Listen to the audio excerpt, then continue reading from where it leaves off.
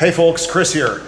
Some of you have asked me over the years, what do I do when I work on an organ? And so I'm going to shoot this little video to show you a little bit of what I do on the job, because I know it's a burning question for so many of you out there. So anyway, I'm here at St. Mark's United Methodist Church here in Charleston, West Virginia, at the very nice 1957 Moeller organ, which we have done a lot of work on over the years. I've been working on this organ for about 25 years now.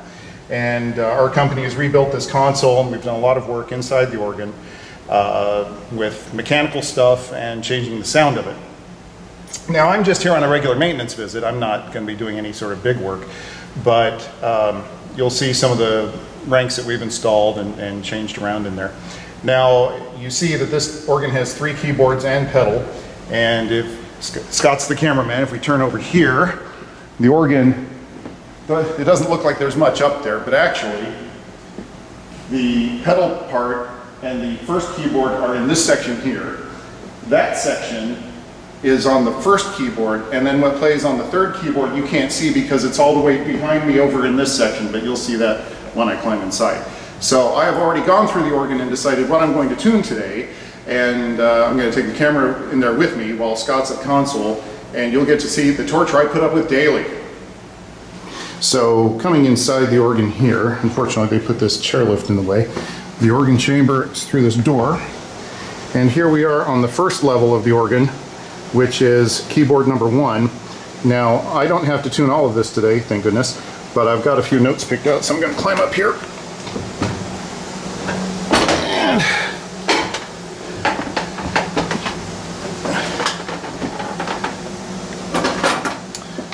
get my thermometer. It's always good to see. 70.4.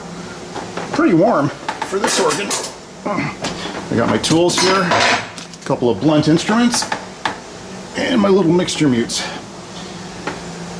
Now, without another cameraman, it's a little bit hard to do this, but we'll try. Now, we have these short ranks in front here, which are referred to as mixtures, because more than one pipe plays when you play a single key. And when they go out of tune, I have to use these cotton little cloth triangles to make the pipes actually be quiet so that I can hear each one individually. So I'm going to get one out here.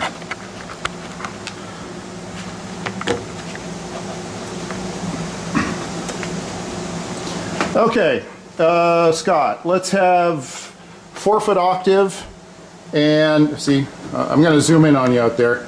See, there's Scott out there at the console where I just was, and I'm inside the organ in here, see? So give me great 4-foot octave and grave mixture low B.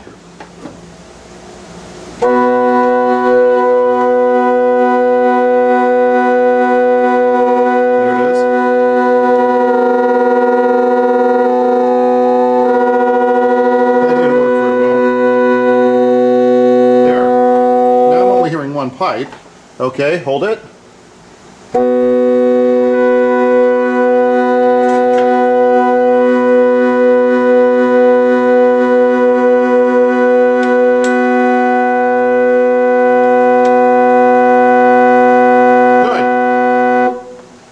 So as you see, I'm actually tapping on these little sleeves on the top of the pipe, either up or down. If you raise them up, it makes the pipe flat, and if you tap it down, it makes it sharp.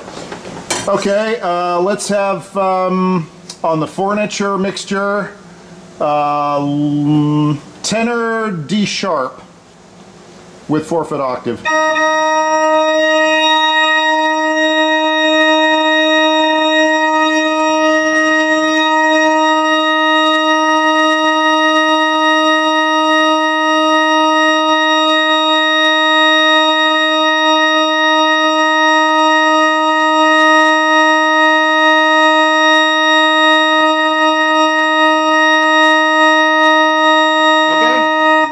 Good. And so on like that. I'm not going to film tuning every single one of these because that would get pretty boring. And I don't know what the sound on this camera is like. It's generally pretty dreadful, so I don't know, not hearing what it's like, what you're going to hear at home. But anyway, so I'm going to start with some of this stuff, tune the rest of these, and then I'm going to head up into the division in back there behind these swell shades and you'll see that there's almost a third more organ back there than you can see in the front. So we're going to take a little break. Okay, so I'm done doing what I'm here doing with this part. Now I'm going to go back there. Hey Scott, how about you close the swell shades? There, you can see the wooden louvers closed. I'm going back there. Okay, open them up. I'm going to go back there and tune all the pipes that are behind those wooden louvers. Now to get there, we have to come around here into the catacombs. I have to go down underneath this little passage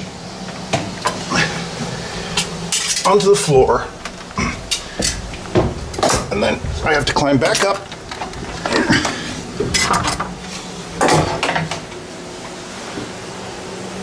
The focus. Okay, now I'm behind those swell shades. Now this is the lower level of the division that plays on the third keyboard, but this organ is so big it has a bottom level and an upper level. And now I'm going to climb up to the upper level. And yes, I do this every time I tune here.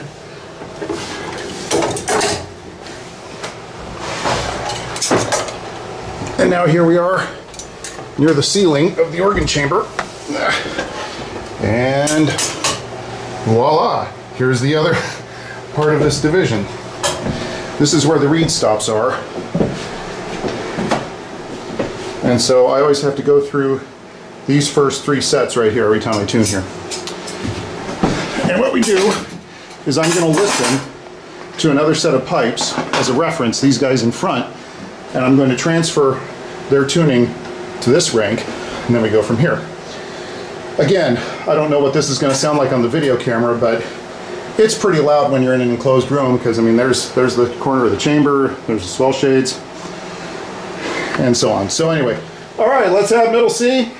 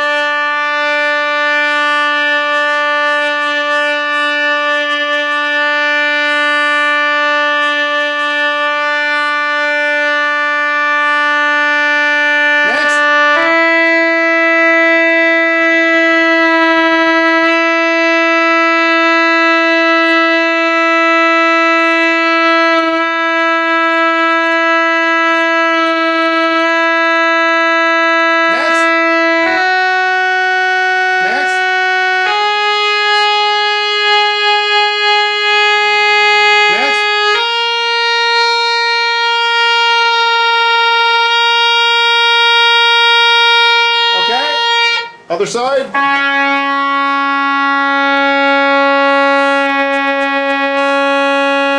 Next. Next. Next.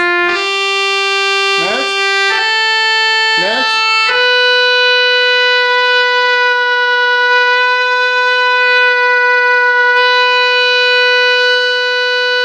Okay.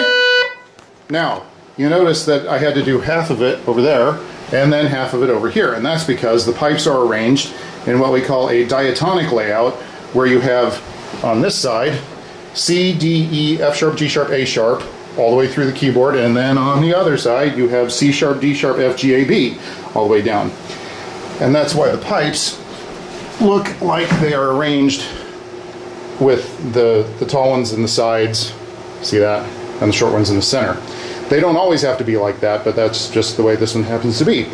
So now we take the trumpet and we tune it in octaves to itself, which I'm not going to bother to show that because it's just more of the same.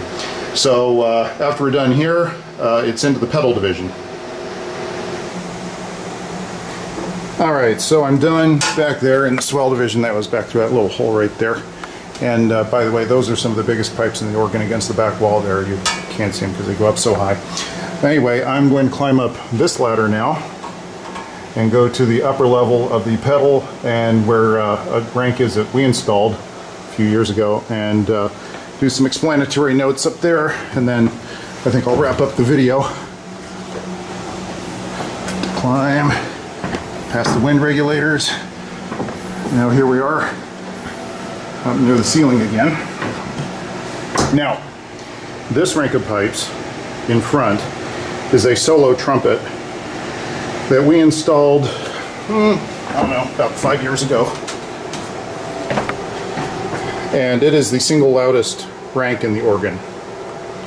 Turn the camera like that. Now I'm up here, and I can show you through the grill. There's Scott down there at the console. Through the grill work here. And then this is the walkway I just came up. Now we can look down. There's the door I just came in. And then the pipes of the organ go all the way around the back.